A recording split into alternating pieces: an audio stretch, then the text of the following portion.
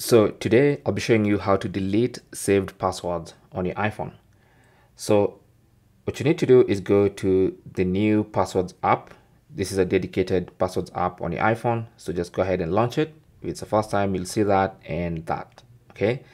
Now, what you need to do is select all, or if you have categories, you can select, you have the category for Wi-Fi passwords, passkeys, all that stuff. So what you want to do is come here and select the password that you want to remove.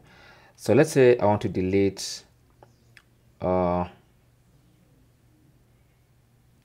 Discord password. So I'll tap on this and then you can see the username and password all saved there.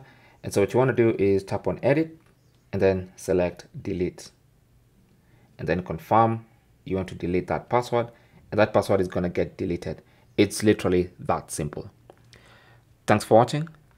Comments and questions down below.